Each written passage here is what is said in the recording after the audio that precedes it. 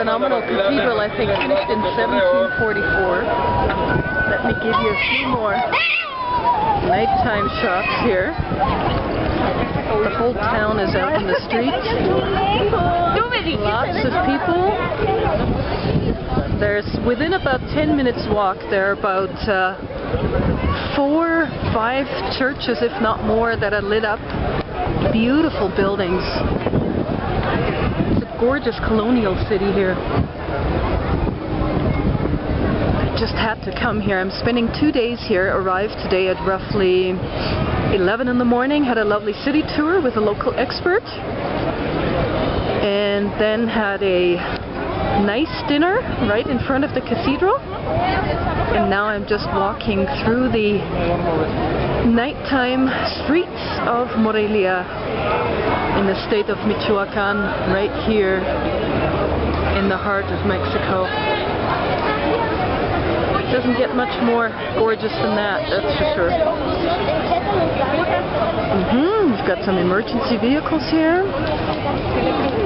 All the streets downtown here are blocked off. Usually this is one of the busiest roads in the city. And I just wanted to give you a few more views of what it looks like here at 9:15, 9:30 at night. Traffic is being diverted in this direction here. The streets were completely blocked before, and I don't think it's much better right now. So that's where traffic is blocked off here. And the big crowds are dispersing.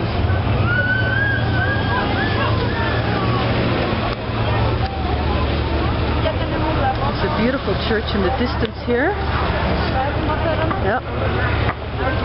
So I'm gonna take you over there in a second here. It's funny when Canadians and maybe to some degree Americans travel to Mexico, most of them think of the coastal areas such as Cancun, Cozumel, Puerto Vallarta on the Pacific side. But the area that I honestly have to say fascinates me the most is the colonial heartland of Mexico. All the old towns and cities that were founded in the 1500s have outstanding colonial architecture, as you can see. And the heritage here is so well preserved, particularly here in Morelia. From what I've been reading, there are almost 1,200 buildings here, fully preserved, dating from the 16th century to the 18th or 19th century. So very historic. And that's one of the main reasons why it has been designated a UNESCO World Heritage Site. It's also a very significant economic center of the area. It's the capital of the state of Michoacan. Has about, from what I learned today, about 1.5 million people.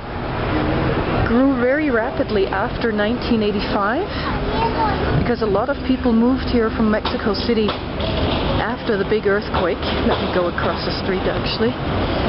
Here's a look back at the cathedral. So huge population growth in the last 25 years. And the city grew from about 250,000 people to 1.5 million from what I heard today. So that's most definitely an extremely significant population growth. I had a tour through the city today with a local tour guiding expert by the name of Rodrigo, who took me through town and showed me some of the newer areas. And as you can imagine, with this kind of recent population growth, a lot of the areas on the outskirts are very, very modern and very new. So it looks like a very progressive city. Rodrigo was also explaining to me that the city is a big educational center. It has about 12 universities. Let me show you here. Here's another church that's lit up on the right here.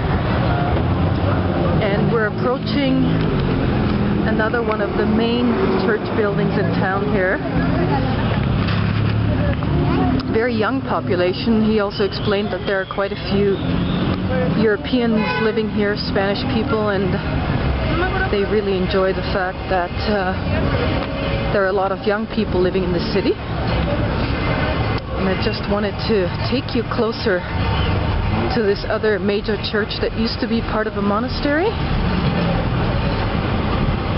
The weather has actually been perfect. The whole week I've been following the weather forecast, and it was continuously saying it was going to rain every day. And it was only a couple of days ago when I went on a tour to the town of Tequila, where they make, guess what, tequila, that we had a few raindrops.